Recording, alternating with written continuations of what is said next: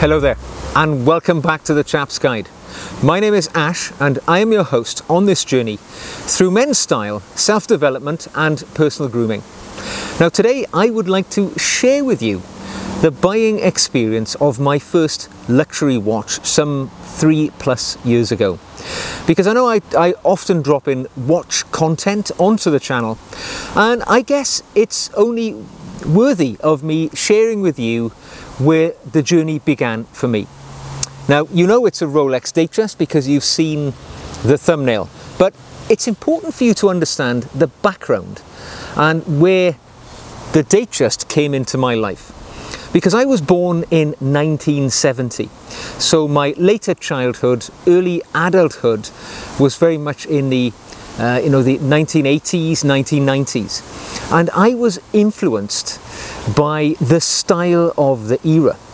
And for those of you who weren't around back then, you probably would have difficulty understanding that they were very ostentatious times. You know, the most popular television program was Miami Vice, and the lead character on that was Sonny Crockett, and he wore a two-tone Rolex Datejust for most of the series, drove a Ferrari, and the people that you encountered in life, who were doing well in the 80s and 90s, they very much liked to display, to demonstrate the symbols of their wealth. And at the time they were hot hatch cars in Europe, souped up versions of family hatchbacks, things like that.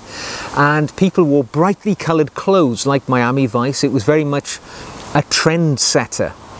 And the wristwatch, which people tended to wear to demonstrate their success, was the Rolex Datejust. Probably the most common watch you'd see around back then, the most popular of the Rolex brand, would have been the 36mm Rolex Datejust in two-tone, in stainless steel and gold. The very watch that nobody wants to buy in the modern era. Now, to understand perhaps why I picked this watch, you need to know a bit more about my journey through life. And as you know, I was born in 1970, 51 years ago as I record this, into a coal mining community in South Wales. And it was a community which was entrenched working class, without a doubt, and my background is very much working class. My dad earned his living back then in engineering. We were a absolute working class family. We lived in a terraced house, and for me the spectacle of things like Miami Vice and these luxury items which they had, Ferraris and Rolex watches, was the thing of fantasies and dreams for me. It would have seemed like a world away and absolutely beyond the reach of my young life. And yeah, I think most people brought up with my background and in that community would have felt the same. Now, I would have been certainly influenced towards Rolex because I would have seen it in television programs displayed as, the ultimate symbol of success. I was also, from a young age, a big fan of Formula One. And of course, Formula One has long since had a relationship with Rolex as their official timekeepers. And I would have seen, the Rolex crown over the track when, for me, my childhood star was Nigel Mansell, as he flew past in his Williams racing car towards the World Championships and things like that. So I was very much influenced from an early age by Rolex's marketing, either intentional or otherwise, where they placed their products in the media of the era. As the years unfolded, I always maintained quite a strong interest in quality luxury wristwatches. From a very young age, I would have known what a Rolex was, an Omega, Breitling, all of the, the quality pieces, even though they were beyond my wildest imagination. But I took a sort of pleasure in profiling the people that I would meet in life, by making an initial assessment of them by looking at the quality of the clothing they were wearing, particularly the shoes they were wearing, but very much so the wristwatch on their arm. Because, you look at a watch and it is a physical demonstration in many cases, of the level of success of the person wearing that watch, because they have apportioned quite significant funds towards a significant purchase. And you look at somebody perhaps wearing a Rolex, you look at somebody wearing an Omega, and you can draw an inference. Now, you could say that is very shallow, and perhaps it is.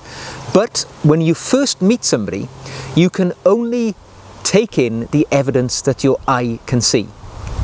When you get to know them, when you understand more about them, then you judge their character differently.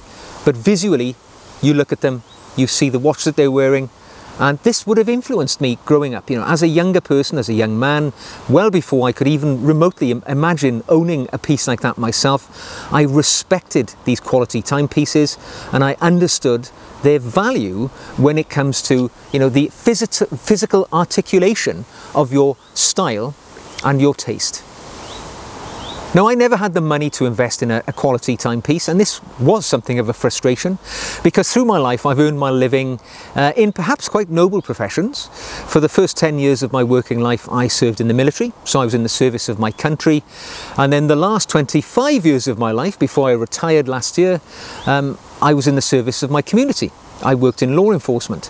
Now, whilst these are, as I say, quite noble jobs or vocations, it's true to say, they're not particularly well remunerated. So I certainly never had any loose cash slushing around that I could have ever apportioned to, say, a Rolex or an Omega wristwatch. You know, that sort of money for me would have been a new car rather than a watch. So a little bit frustrating, but there we are. That frustration for me was such that in my 20s, 30s and 40s, I rarely wore a watch. I wore a watch in work when it was necessary, a functional utilitarian piece. I often wore things like Loris field watches or Casio digital watches, but they were not things of love for me. But when I went out into a group of people, socially perhaps, I chose not to wear a watch, rather than wear something which to my mind would have been inferior. It would have felt like I was pitching below the level that I was interested in if I was to wear something of low quality or something which was a homage or a replica. So for much of my adult life, I actually didn't wear a watch at all. Eventually, I came to a point in my late 40s where I decided it was time to make a purchase of a luxury watch. I'd been careful all my life. I had some savings, and I actually thought to myself, it's now or never. You know, I was approaching mandatory retirement point in the profession I was working in, and I thought, well, if I don't buy one now, I am never going to have a decent watch. You know, I'm going to end my life having never known the satisfaction of owning a quality timepiece. So I decided to take the plunge. And it's at that point I had a serious decision to make. So why did I decide to choose Rolex for my first, and potentially only at that time, luxury watch? Well, it is fair to say that the idea of Rolex was firmly ensconced in my mind because of those earlier experiences I had around, you know, the Rolex marketing world, in sports and in things like Miami Vice.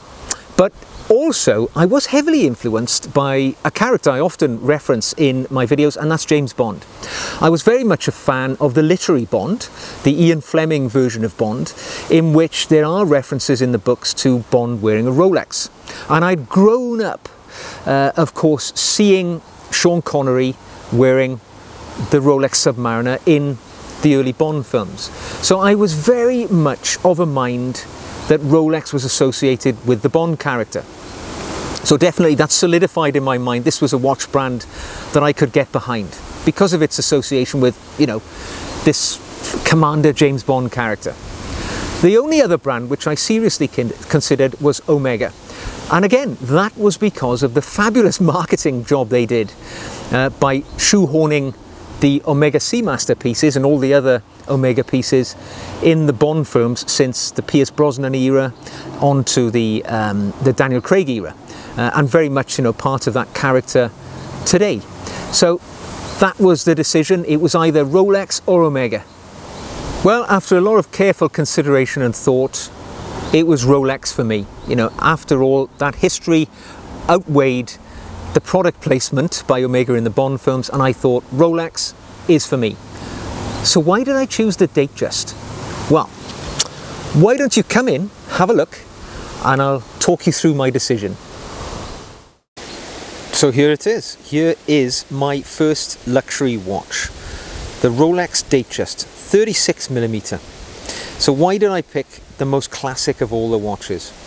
Well, for me the Datejust just shouted class. It had heritage, it had that history. It's been around since 1945, and for me it just screamed classical. And that is what I was looking for at that point of my life. You know, it's just so immediately recognizable as a Rolex piece. That fluted bezel that you see glinting in the light right now. The Jubilee bracelet. Everything about this, the Cyclops magnifier over the date. For me, it was just utter Rolex. And when you're going to buy a luxury watch, which for you in your mind is the only one you're ever going to have, you want something which screams luxury. And the Datejust just really spoke to me. I also like the fact that with its screw-down crown and its very robust bracelet and its Oyster Perpetual case, of course, you know, giving it 100 meters water resistance, that it was a tough and rugged watch as well. It's not something which I had to baby, to take care of and, you know, nurture. It was a watch I could throw on my wrist, wear every day, you know, jump in the pool with it when I went on holiday, wear it with a suit later that same day if I had to. And all of those things really spoke to me. I went for the stainless steel, as you can see, because you know, I wasn't at all influenced by the current trend towards, you know, stainless steel watches, which is now taking it to the point where you can't even buy a stainless steel Datejust. They're so popular. But back then it was just functional. It was, you know, the toughest material, and of course less expensive than the two-tone models as well, which added a couple of £1,000 onto the price. And that was important to me. You know, I didn't have money to throw around. The Jubilee bracelet, classic, beautiful. I particularly was delighted to get the concealed clasp crown. I like the fact that the bracelet has that continuous look all the way around, so it gives it an almost jewellery appearance. And the colour of the dial, it had to be blue. I love blue. It's my favourite colour. My car is blue. The eyes of my beautiful wife are blue, and it's the colour I choose to wear on most occasions. You know, even subliminally, I always pick blue where I can. So it was the ideal colour for me, and the ideal size for me. 36mm, perhaps considered modest in size in the modern era, but for a man with a 6.5-inch wrist, it is a perfect fit, as you will see when I place it on my wrist in just a moment. I've always particularly enjoyed the fact that the date wheel has alternating colours between black and red. So on odd days you have a red number. As you see, it's 11 there, showing the 11th today. But I love the fact they call it the roulette wheel because of the black and red, same as a roulette wheel. But I really love that little bit of contrast, that little bit of red with the blue of the dial. Just looks great, and the glint of the light on that fluted bezel just does something for it as well. Very simple dial in any other regard. The starburst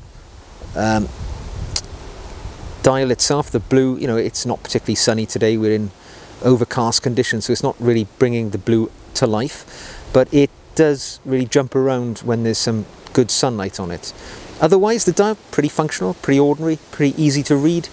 Luminescence on the hands and the indices. That nice little Rolex crown applied in white gold at the 12 o'clock. Very, very nice. And yeah, it's been the watch which has been my favourite for many years now, and it will be for many years to come. So most importantly, I think you really need to know what it looks like on the wrist. I apologise for the reflection on the dial of the watch, but actually, you know, I think you get the idea. It is quite nicely proportioned for my 6.5-inch wrist. It's sufficiently light that, you know, it never feels fatiguing, unlike some of the larger watches I own. And it's always a pleasure to wear. You know, something which can be thrown on with a suit, with a tweed jacket like I'm wearing today, or equally at home really, just with shorts and a t-shirt on an exceptionally warm day. So yeah, there's a lot to be said for the old classics. I think the Datejust is underrated in the Rolex collection today. It's seen as being that watch which is always in the jewellery store that nobody really wants, while everybody is, you know, ploughing into the professional range. But there's a lot to be said for this little gem, and it's a watch which I wear every day, and I have to say, I can't imagine an occasion will come where I will ever part with this piece. So it was a pretty easy decision for me in the end to buy the Rolex Datejust, and even my buying experience sticks in the mind because it was actually my father's 88th birthday, and I took my parents out with my little boy who was on home from school on school holidays. We went to a local town, and we were going out for afternoon tea. And we were walking down the high street past a Rolex authorised dealer. I glanced in the window, and this fellow was staring out, looking me in the eye. Now, I wasn't in a position to buy it there and then. I thought, you know, I wasn't ready to make a purchase, but I had a sort of eye on the market. I walked into the store thinking, I'll just try it on to see what it looks like. Well, we've all been there. The rest is history. Quick phone call to the wife, and I came home with this on my wrist. I haven't looked back. I will always remember that particular day where I sat in that authorised dealer, my 8-year-old son on one side, my 88-year-old father on this side, me in the middle, and me looking at this watch which seemed like a great thing for me to have achieved, to be able to buy and invest in a watch which I had desired for many, many years. And I was finally able to reduce it into my own possession. So that's the story, really. That's where my love of luxury wristwatches began, and why I made the Rolex Datejust the first watch in my small collection of luxury pieces. I hope you've enjoyed learning a bit more about my love of watches, and in fact a little bit about my backstory there as well. If you have, I would encourage you to give us a thumbs up to let me know that you've enjoyed this video. Don't forget, if you're not a member of the Chap's Guide community, click the red button and join us as a subscriber. I would love to have you along for the journey as well. Now, until the next time, take care of yourselves, and I hope to see you back here again very soon.